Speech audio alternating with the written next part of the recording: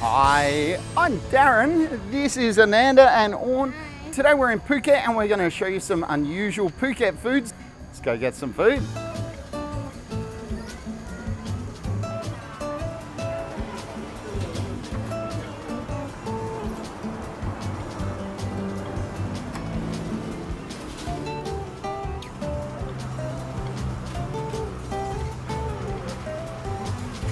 This is our first stop. This is a restaurant called Con 101. Very authentic Thai style, sitting on a little table here in a little hut. Lots of other little huts around and they've got some really authentic food here. So our food looks pretty good and looks pretty unusual. Yes. Yes. Thai. We got a grilled cow udder. Never tried that before. Looks surprisingly good. You want to try? No, thank you. Orn doesn't eat beef. So looks like I got that one to myself. Lucky me. We also got a couple of ant egg dishes. We've got an ant egg salad here. What's that one?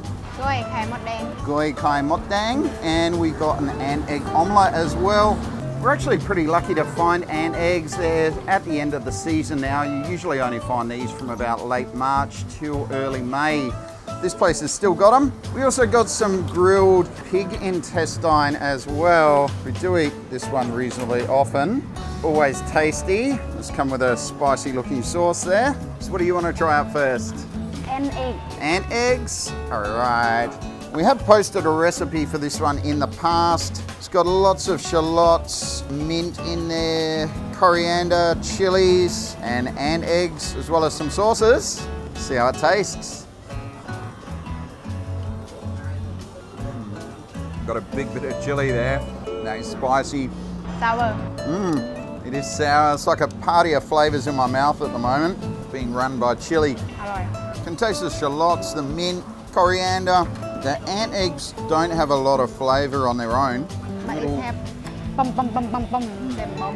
They burst. A little bit of sourness in them. Kind of like land caviar is probably the best way I could describe them. The sauce that they've added has also got some lime juice and maybe some fish sauce. Very slightly salty and a little sour. As I said, it's seasonal, but you will find this dish in authentic Thai restaurants all around Thailand, including Phuket. Well worth trying out. Do like this one. We eat it reasonably regularly when it's in season. We'll try the other ant egg dish, shall we? The omelette. Yes. Cut a bit of that off.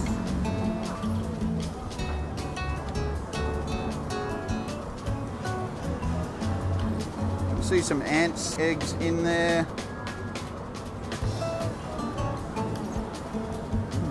Yum. That's very good. It's very eggy. Ant eggs don't have too much flavour in that one. It's a little salty. It's just same when eat and have bum bum bum bum bum again. It's quite moist and light. Great flavour in it. And again, little bursts of ant eggs in there, yeah? Yes. Next one, pig intestine, sai on yang. Grilled soft intestine. Looks good. Not going to smell this one before I eat it. Great flavour, yeah? Chewy.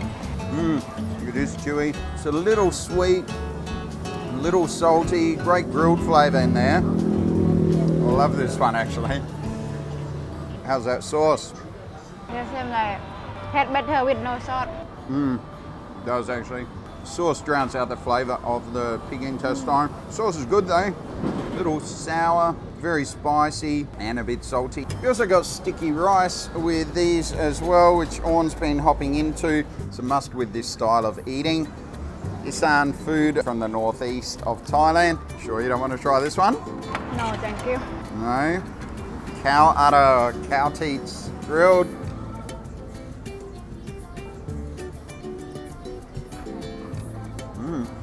That's good. Very, very tender. Kind of tastes milky. It's just like pork meat or something. No, not like pork meat, not like beef. It's sweet and I describe that as a milky flavour. Even kind of smells a bit milky when I put that bit in my mouth. That is delicious actually. Not thinking about where it's come from. Sorry? You did not try with sauce? No, not try with the sauce. So this flavour is really good. อร่อย Yeah. delicious. Definite milky aftertaste to it. Looking for something unusual, try this one out. Scores pretty well on the unusual scale, I think. This restaurant is huge. They got lots of other authentic Thai food as well. Huge menu to choose from. So what's your favourite? Yeah, the pig intestine. Yeah, probably my favourite as well, I think. And I did like that omelette as well. That was really delicious too. So that's round one of our unusual foods in Phuket. Here's round two.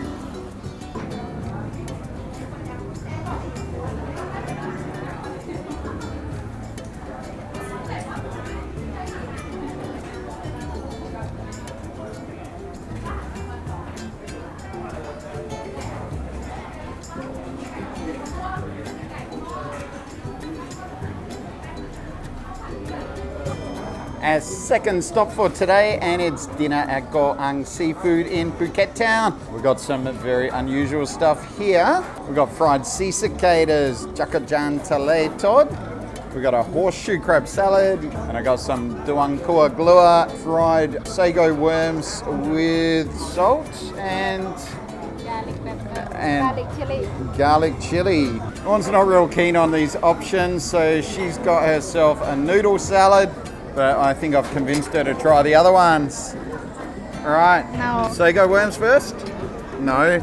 I had these here once before and they were probably, I think, the best sago worms I've ever had. They look good. Yum. They're like a bubble of air, tasty bubble of air. They're a little bit salty, garlic flavour in them. Very crunchy heads, but the body's like a little bubble. Yum. Do like these. As I said, I think this restaurant possibly serves about the best sago worms in Thailand. Haven't had too many this good in the past. You sure you don't want to try? Okay. What about the jakajan tale? Can try some. Yes. So these are sea cicadas. They're like a cross between a crab and a sea lice. Got lots of garlic with them, and they're deep fried. This is something you probably will only find in Phuket. Crispy. Very crispy and crunchy. Great seafood flavour. Maybe a cross between a crab and a prawn flavour in them. This only you can find in Phuket, na? Yes, there are other varieties of them around the world, but in Thailand, I think Phuket's really the only place where they're served. Very tasty. The next one is the horseshoe crab salad. Looks good. It's got coriander on top, lots of mango in there, I can see. Green onion, lots of horseshoe crab eggs. It's actually only the eggs of these that are eaten. Some shallots. Let's try it out. Not being very brave there.